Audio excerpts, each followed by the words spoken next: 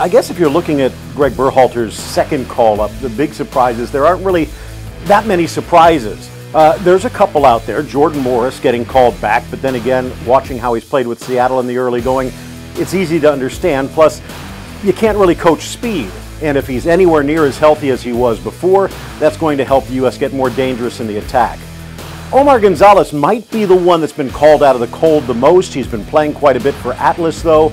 I'm a little surprised they didn't look at Ventura Alvarado, who's doing even a little bit better for a better Necaxa, but maybe that's to come.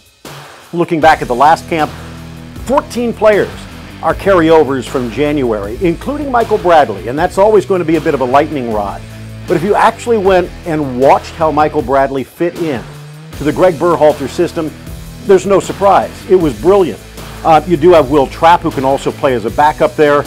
But I think at this particular point, at this stage, Gregg Berhalter is looking at more experienced players. He's trying to see how the veterans will come in. And I have a feeling we'll probably see a little more experimentation the closer we get to the Gold Cup, and maybe even some younger players coming in then. Corey Baird, maybe a little bit of a surprise that he was in.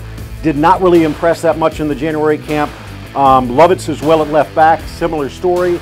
But then again, everyone in the world is looking for left back, so why not give him another chance? I think really what Gregg Berhalter has done, he's showing that pretty much everyone is getting a clean slate. Whatever happened under Klinsmann, whatever happened under Bradley, whatever happened under Arena version 2.0, doesn't really matter. He's going to give them a shot, and if they fit into his system, they're going to keep getting called in.